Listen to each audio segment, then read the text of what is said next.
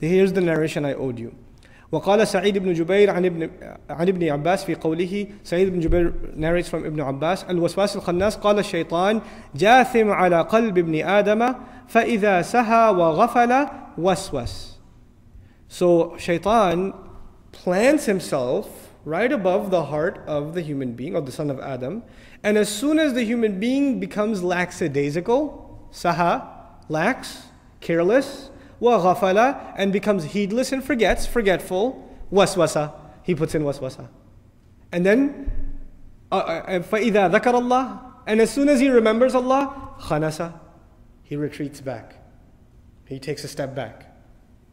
So when you remember Allah, Shaitan takes a step back. You stop remembering Allah, Shaitan takes a step forward. And he's never stopping. He's not like he sees an opening and says, yeah, I'm tired today. I don't want to do waswasa today. It's been a long few thousand years. He doesn't do that. And why he doesn't do that, we're going to learn in this ayah. Al-waswasil khannas. Never takes a break. You're going to take a break from remembering Allah. He will not take a break from making you forget. He is working hard. He is working harder than any of us. So we have to fight back hard. It is not something that comes casually. The isti'adha from Shaitan. You know? And Shaitan is really good at what he does. He's really good. You gotta appreciate the hard work he's putting in to throw people into hellfire. It's serious. You know, one of the easiest manifestations of Shaitan, I said, ego, right?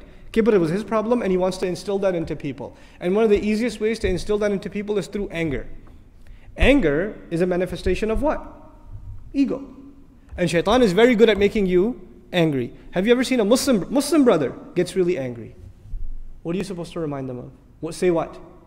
Say, A'udhu billahi min shaitan. And when Shaitan is really good with this guy, you know what he does? You say to the brother, hey brother, just calm down. Say, A'udhu billahi min shaitan. What are you saying? I'm possessed by Shaitan? And he gets even more angry.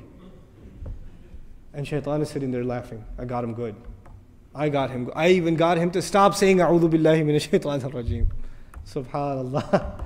You know? So he's good at what he does, and we have to be able to, and it takes humility, right? It takes humility to take a step back and say, you know what? Shaitan is whispering. It's not me, it is Iblis that's whispering to me. I need to take a step back and humble myself before Allah and realize that anger is something that is befitting to Allah and is not befitting to me. It is not something I should be taking on myself. So I should take a step back and say, A'udhu billahi minash shaitanir rajim. Another narration. This is a very important narration to understand. And there's so many lessons in this one. عن أنس في قصة زيارة صفية للنبي صلى الله عليه وسلم وهو معتكف خروجه معها ليلا ليردها إلى منزلها فلقيه رجلان من الأنصار. Okay, so the messenger goes in the night and he's returning his wife Safiya, the mother of the believers, رضي الله عنها, to her home. And on the way in the dark, they saw two of the Ansar. So here's the messenger. Here's his wife, radiallahu anha, and there are two of the Ansar that are walking by. Now, the Messenger ﷺ tells his spouse to stop. And he tells them to stop. So they stop. And then he says, Innaha Safiyat bin Hayy. He said, this is Safiya. This is Safiya. And the Sahaba are like, why are you explaining to us who that is? Right? So the Sahaba say, you know what they say? فَقَالَا, they both said, Subhanallah ya Rasulullah. Why did they say Subhanallah? Subhanallah, you don't have to explain to us. Why would we think that? Why would we think anything wrong? And so the messenger says, Inna shaytana yajri min ibni Adam majra dam. Shaitan flows in the son of Adam like the flowing of blood. Wa inni khashitu an yaqdhifa fi qulubikuma shay'a. And I fear that he will launch something into your hearts. What is that hadith teaching us? The messenger is cautious of the waswasa of Shaitan, especially for the believers when it comes to them getting waswasa against who? Himself. And this is actually something that ties to what we started with. This skepticism about the sunnah is waswasa of Shaitan against the messenger. Is waswasa of Shaitan against the messenger of Allah ﷺ. And people fall victim to it. This waswasa is introduced to you. This surah tells us to look out for waswasa from two sources. From what two sources? Min al-jinnati wan nas. You'll have these websites by evangelical ministers and by atheists and murtaddeen and, you know, people who left Islam and things like that, and they will quote all these hadith. Look what your messenger did. Look what he did in this hadith. Look what he did in that hadith. How can you believe he's a messenger? What kind of man was he? Etc., etc., etc., etc., etc. You know, they'll say those things. and the people who don't have enough knowledge, and they don't remember Allah. More importantly, they don't remember Allah much, and the vacancy is there. They read that garbage, and what happens? Shaytan pours right in, puts the waswasa in, and their iman is shattered. Their iman is gone. The easier attack is not to attack iman in Allah. You know what the easier attack is? Iman in the Messenger of Allah. Accepting Allah is one thing. Accepting the Messenger is even further humility, because you have to accept the human being's authority now, who's going to be telling you what Allah wants from you, right? And this waswasa comes in the time where we are living in a time of inflated egos. It's very easy to let that get in the way. That's really the psychological origin of, I like Quran, but Sunnah, I don't know. Quran from Allah, I can accept that much humility. But humility to a human being, to a messenger, I don't know.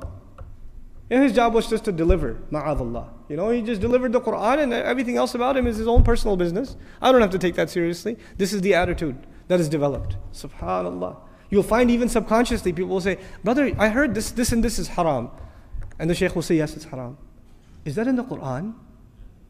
They'll say, is it in the Quran? You know what they don't say? Is it in the Quran or the Sunnah? No? Sunnah is out. If it's not in the Quran, well, it's not that haram then. It can't be that haram because it's not in the Quran. That's the attitude that's developed. Subhanallah. This is waswasa of Shaytan. This is a big waswasa of our time. And this is against the nobility and the place of the Messenger of Allah ﷺ, and he was afraid that the Sahaba would even get the wrong idea about his character, even though they know him like that. But Shaytan is just that powerful. If he's that powerful against the Ansarul Medina who see Rasulullah ﷺ with their eyes, and he can get to them, he can't get to us. He can't get to us. We have to be careful. We have to watch out. Especially for the things that the Messenger showed specific concern for, we should be going out of our way to be concerned for those things. The isma, the nobility, and the honoring of Allah's Messenger and His place in our iman, in our aqidah. You know, you say something inappropriate about Allah's Messenger, all of your iman's gone. All of it's gone. All of it.